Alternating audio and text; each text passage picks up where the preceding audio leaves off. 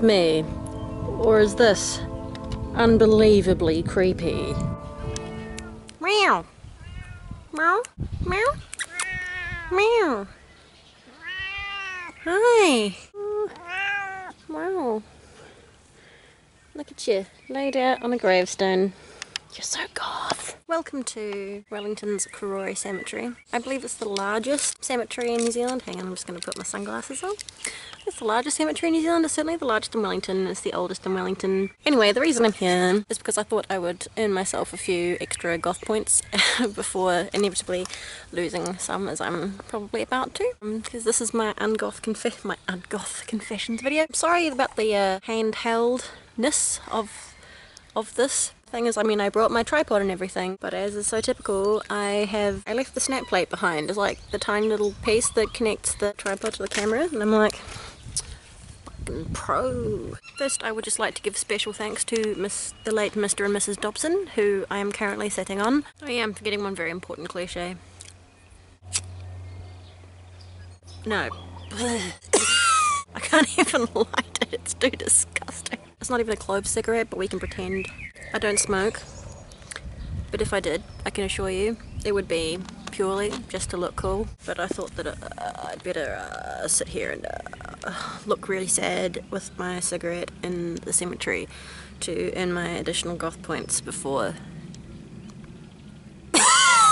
losing them. This is probably going to sound humongously elitist and stuck up and stuff, but I actually had a really hard time thinking of stuff to say in this video. So yeah, this is my like UnGoth confession tag. A lot of people have done this. It's like a tag, I guess, kind of. It's basically just a list of all the normal stuff I like.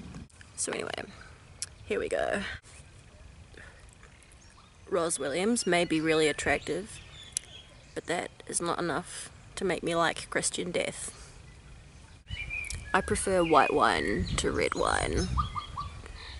I don't like hip-hop, but I have a natural knack for rapping and memorizing rap songs. Contrary to popular belief, my big hair was not inspired by idols such as Susie Sue or Robert Smith. It was primarily inspired by Mana Summer. And probably also Edward Scissorhands. First concert I ever went to was the Irish Rovers. I sat front centre and got their autographs afterwards, and I was probably the youngest person there by about 30 years. I also quite like old kind of music, I like the Seekers, Gene Pitney, John Denver. Mr. Al and I have watched every ever episode of Geordie Shore and genuinely look forward to new episodes. We really like reality TV.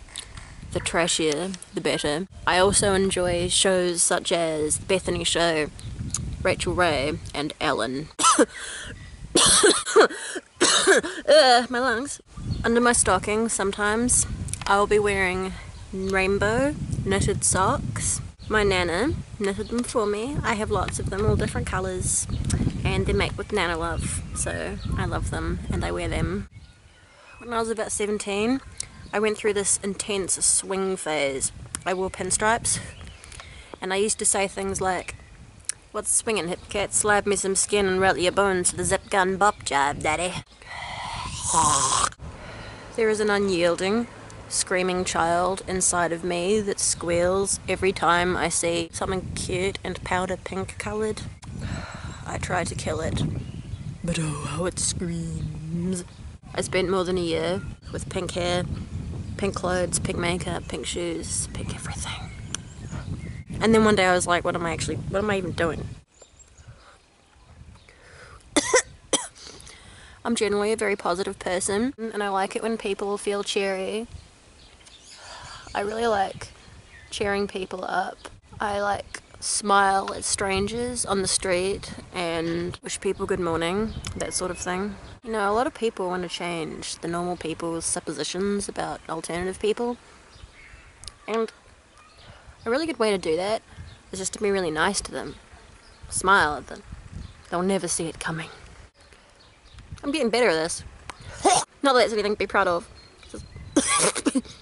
How do you people do this? Why? Why do you do this? It's horrible. It's horrible. Anyway, I think the fact is, that I should probably point out, is I never realised I was a goth until I encountered other goths and was like, oh my god, there are other people like me. And then they made me their queen. It wasn't that long ago, really. Beforehand, I was just myself and presented myself how it felt right. Never really considered what, like, label might apply to me. Fuck! If you don't smoke, don't start. This is not nice. I didn't see any goths around and, like, chose to be one. I didn't see any went, I want to be one of them. I want to be like that. There simply weren't any. And there wasn't the internet. I've just always been into dark and macabre stuff since birth, basically. On my first week of school, I painted a black rainbow.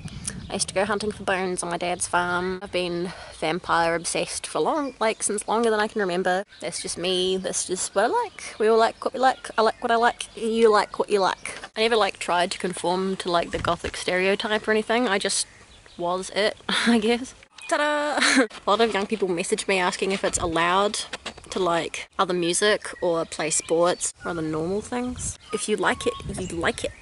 Like the stuff that you like. The point of being alternative is to, like, you know, not conform and to express yourself, really. Conforming to a different stereotype is still conforming. Yeah, I'm myself. You be yourself. Especially you young peeps who aren't sure what you are and are not allowed to like. You can like whatever you want, and if anyone tells you that you're less goth or something because you're into Geordie Shore or Nicki Minaj or whatever, you can just be like, bitch, please. Thank you guys very, very much for watching.